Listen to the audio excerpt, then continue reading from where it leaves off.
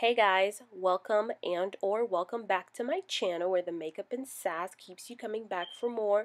Today I just wanted to bring you guys this really fun, whimsical eyeshadow look. I was just having some fun playing around with the new Colored Rain Cheers to the Beauty palette, so I hope you guys enjoy it. So first I'm just going to start off by priming my eyelids with my e.l.f. primer, and I'm just going to rub that all over my eyelids with my fingertips. And then after that, I'm going to apply my MAC paint pot in the shade Laying Low. I love doing this combination when I want a really smooth base, because sometimes the paint pot can be too drying. So if you put like an eyelid primer under it, it goes down really smooth and gives you a really great base to work with. And to set that, I'm going to use Patrick's powder, and I'm just going to lightly set that so our powders can stick to it.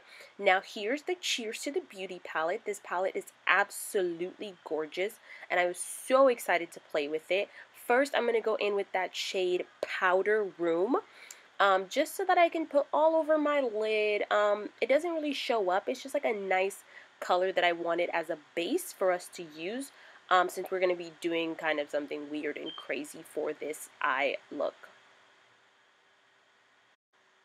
Next, I'm going to go in with that shade called Raise a Glass to put that into our crease as our first transition color that we're going to be using for the day.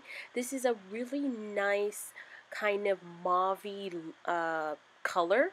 I really like this, and this palette, the formula is just as good as the Queen of Hearts palette, although I do think this one may have more shimmers, and it also has that highlight color, which I wasn't really too impressed with because I thought it was a little too light, but we'll just talk about that later on.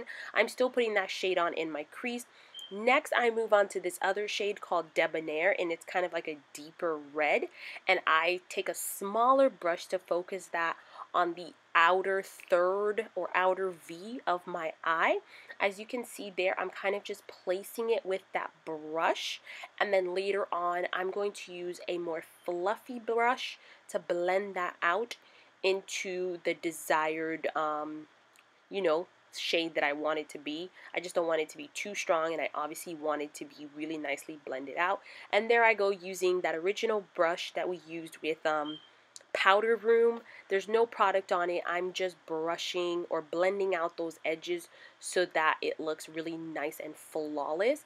And then I take an even smaller brush that's fluffy to really get the blend that I want, because the other one was just a little too big and not as detailed for my liking.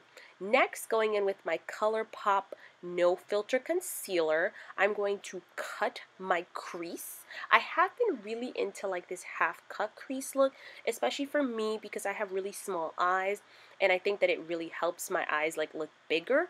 But you know, if you're not into it, you can do whatever you want to do with your lid.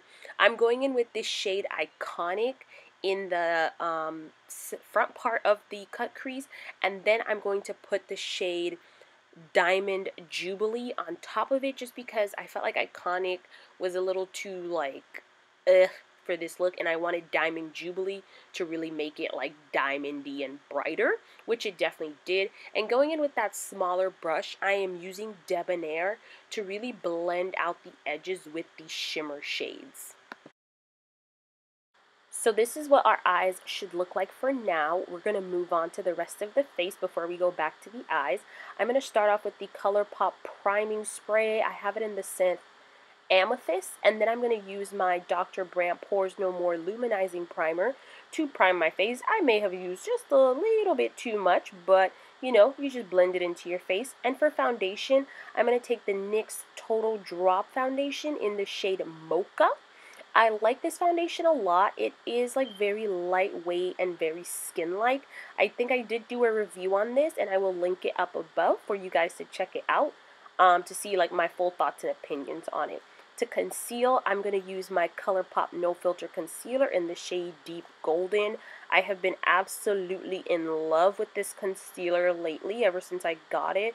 And especially since Tarte pulled that ish, I've just been using this instead, and it's like the best ever. I'm just blending that out with my Morphe sponge. This is another product that I've actually been using a bit more than I thought I was going to use. I absolutely love this one that looks like a beauty blender with like an angled butt. I think it works better than the other one that they have that's like a weird shape. I don't like that one at all. And then just to brighten it up a little bit, I did go in with my Maybelline Fit Me concealer. I forgot what shade it's in, but it's a really light shade. And then I'm going to set that again with my Patrick's powder. I'm going to set all the places that I put concealer on so that they don't budge or go anywhere. And then I'm also going to set the rest of my face because y'all know I got to set this face because it's oily AF. Then going in with the Sephora Micro Smooth Powder in the shade Deep, I'm going to just lightly run that all over my face so that, you know, it looks really nice. Now this is a difficult part, guys. We're going into eyeliner. This is me doing my eyeliner. It takes me quite a while. I'm using the ColourPop gel eyeliner in the shade Swerve. And now we're going to wing it out. If you're not good with a wing, you don't have to do this part, but this is how we're going to add the really cool little glitter liner. I want to have a black base before I add on the glittery part. This did take me quite a while to do, guys. Like, this is the shortened version.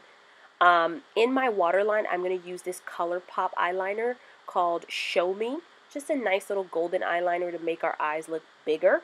And then I'm going to run that shade Debonair underneath my lash line as well so that the whole look is cohesive. For the glitter liner, I'm just dabbing that glitter onto the wing liner as much as possible until I build it up to the intensity that I want it to be. And voila, we have our glitter wing liner. Moving on to contouring our cheekbones, I'm going to be using my NARS Contour Blush in the shade Gina. I'm so sad because this is all that's left. It's just like broken and finished. Oh my god, I need to buy a new one. I'm just going to run that, you know, the usual places you contour, right in my cheekbones. And then to bronze up, I'm going to be using this Becca Sunlit Bronzer in the shade Maui Nights. This one is definitely a good bronzer for people of darker skin tone, especially if you're like around my skin tone or maybe darker. It could definitely work for you. And for blush, I just used that NARS NARS blush in the shade Gilly. I did try to use this highlighter that came in the Cheers to the Beauty palette, but I just thought that it was a little too light for me, and it wasn't working out at all. I end up not liking how it looks, and because I wanted to use it because it has like a pinky shade, but it wasn't giving me the pink that I wanted it to be, so I ended up going in with my Becca highlighter in the shade Amethyst Geode, and I ended up getting the highlight that I wanted. See, it's nice and pink and really reflective, and I also put it in my inner corner as well, just to tie the whole face together. To set my face, I'm going to be using this Boscia White Charcoal Spray just to quickly set my face. This does leave some like white dots on your face, so what I do is I just use a beauty blender to blend it in. For our lips today, I'm going to be using the NYX Liquid Suede lipsticks in the shade Vintage, and the other shade is called Tea and Cookies that I put in the middle of it to get a nice ombre pinky look that kind of goes with our eye look as well. This, guys, completes the look for today. I hope you guys really enjoyed it. And as always, don't forget to subscribe, like, and comment down below. I'll see you guys in the next one.